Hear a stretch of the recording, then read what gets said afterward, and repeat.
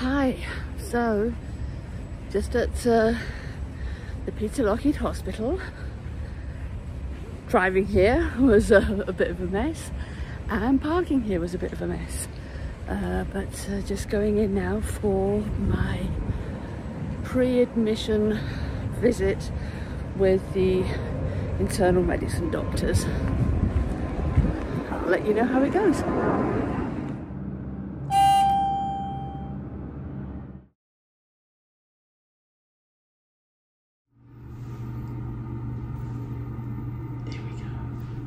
Hi, welcome back. So I had lots of hospital and clinic visits last couple of days. Got lots and lots of paperwork. I've got the liquid pre-op diet instructions, my post-op diet instructions, my what happens when I'm in the hospital and what I need to take instructions. So lots and lots to read through. Looking through the pre-op, which is the 100% liquid diet for 2 weeks. So I need to go and buy that. That's not going to be cheap. I need to have 4.5 bottles a day, and they come in a pack of what, 6, and you're looking at $15 a pack. That's still going to be expensive, but that was expected. That was expected when we were going through this. I need to buy lots of vitamins for when I'm done. That's an important thing to do. So I had my heart checked, my lungs checked, my blood pressure checked. I had so much blood taken. They give me the instructions of what medications I need to slow down or I need to stop before I go in. And yeah, so I'm really excited. Got the green light to going ahead with it. So so this time next week I'll be starting the liquid diet, so come through with me for that. I understand that there's going to be some issues because the liquid diet would put me into ketosis, which gives you really bad breath apparently, so not looking forward to that at all. Maybe that's when I should start working from home. So I'm going to be in overnight. Then I'll take a week off and see how I fare. So I was just thinking about my relationship with food and what it is. It's food for so long has been my comfort, my company, and my loneliness. I used it to ease the loneliness. Sometimes the only person I would see during the day would be the skip the dishes driver, and that's not good. That didn't help me stick to my goals. Also, working remotely and working camp did not help.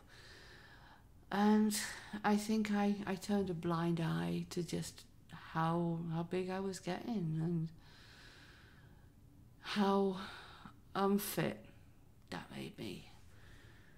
I mean, my heart and my lungs have always been good. My blood pressure's always been good. But yeah, I couldn't walk up some stairs. I would avoid walking because it would puff me out so much. So the goals for me is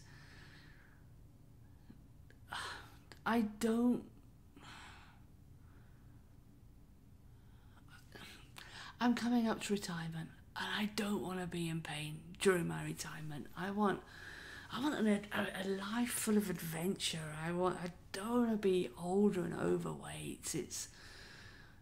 You become so invisible as you age, and aging, being overweight and not looking attractive makes you completely invisible to the world.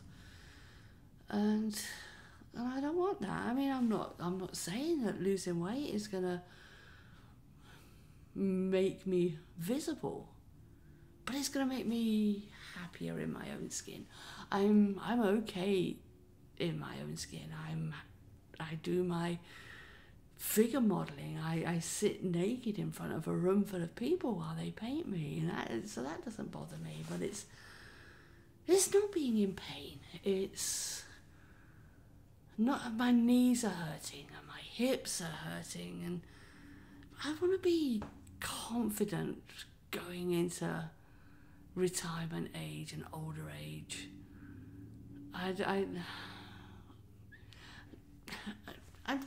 It's contrary, because I don't feel not confident now, but I think it will help the way I think about myself. I want that adventure to be the best adventure it can be. So yeah, I don't really have much more to add at this time. So let's have a look. Let's have a look at what I've got coming up. So I have to drink 2.2 litres of water, or 2.2 litres of fluid every day. This is 2.2 litres. So I have to drink this much a day after surgery. And you think that my stomach is going to be the size of an egg. So that is going to be a challenge. So I need the Glucerna 4.5 bottles every day, and then another litre of water. So this is all pre-op. I can have